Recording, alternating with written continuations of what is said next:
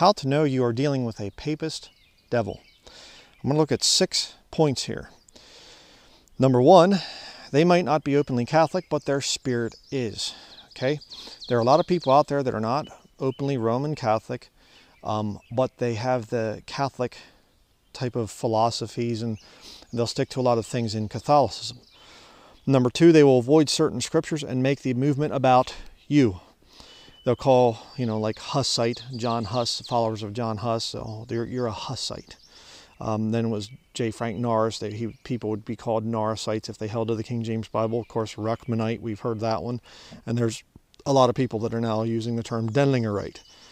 If you have been blessed by this ministry, you're now a Denlingerite. They won't deal with the scriptures that I bring up. They will just label you as being part of this movement and you worship me as God or something like that, which is absurd. Number 3, they will say that, quote, no Christian has ever believed this, whatever heresy, before so-and-so taught it. Okay? Or the church has always taught and believed whatever. The church has always been Trinitarian. The church has always been taught the Trinity. No Christian ever believed in this teaching of the Denlingerites, or something. You're dealing with a papist devil. And I don't mean just as an insult. I'm saying that there is an actual spirit there, I believe, that comes from Roman Catholicism that these people are manifesting. All right? They don't even have to be Roman Catholic to manifest this devil spirit. Number 4, they will mock you and say that you believe God showed you this teaching and anyone who disagrees with you is going to hell. That's another one of the ways that these papist devils will handle somebody that goes against their particular beliefs. They'll mock you. Okay? Look at the enemies of my ministry. Right? They mock me all the time. Very interesting. And of course they say that I'm the only one going to heaven. I believe that I'm the only one going to heaven and everybody else that, disagrees with me is going to hell, which I don't believe. Number 5, they will say you have founded a cult whose sole purpose is to make money. Yeah, okay. Again, that's been said about me. Well, if my sole purpose has been to make money, why on earth would I preach controversial issues that turn most people away? Okay? If my sole purpose was to have a cult to make money, I'd be another Joel Osteen. I'd tell people what they want to hear. I'd monetize my channel. Know what I mean? Number 6, they will twist your words and attack you personally. And also do the same to anyone who tries to defend you. Yeah. Another way that you can tell that somebody is actually a papist devil. That they have an evil spirit about them. All right? 2 Corinthians chapter 6. We'll go there real quick.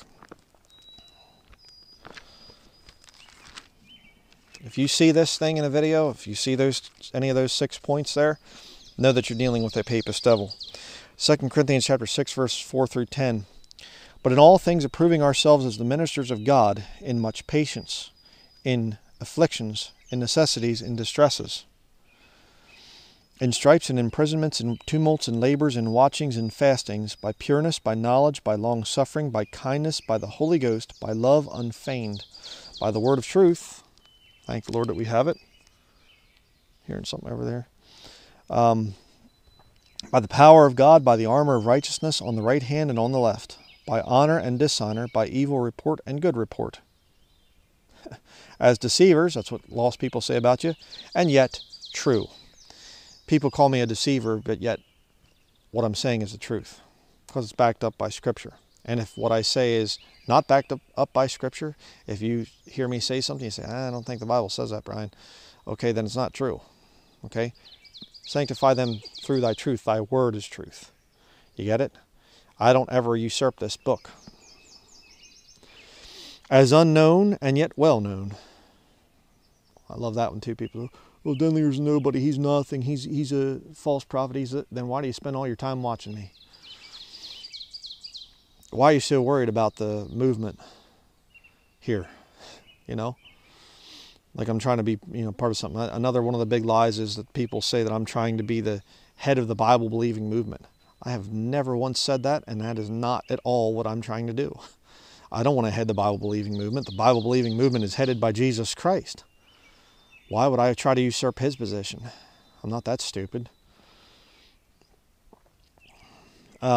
As dying, and behold we live, as chastened and not killed, as sorrowful yet always rejoicing, as poor yet making many rich, as having nothing and yet possessing all things. Well, that pretty much sums up this ministry. I'm trying my best to follow those things to prove myself as a minister of Jesus Christ. But if you hear the lies that are brought out against this ministry, against me personally, you're dealing with Papist devils. It's just as simple as that. It's up to you if you want to believe them, but they're not true. I don't seek to be the head of the Bible-believing movement. Like I said, Jesus Christ is the head of the Bible-believing movement. This is your standard of truth. The King James Bible. Not me. Okay? I've made mistakes in the past that I've had to correct. I'd like to see my enemies say that about their quote-unquote ministries. They never will. They'll never admit to mistakes on their part. They believe that they're perfect. They believe that they are infallible. I am fallible. I have made mistakes. I have had to correct errors that I've made. So I don't ask you to follow me. I don't ask you to totally support me blindly and whatever else. No, I don't ask that. I ask you to follow Jesus Christ and to read His Word. And if this ministry has been a blessing to you, and God lays on your heart to support this ministry, then support this ministry. If you don't feel led to support this ministry, then support somebody else, or do your own ministry. But don't waste your whole life down here just not amounting to anything. Okay? Support somebody. Do something with your time and with your money. All right? Earn rewards in heaven. That's what it's all about, brethren. Okay? But if you see those 6 things there, I'd run away from a ministry like that. Okay?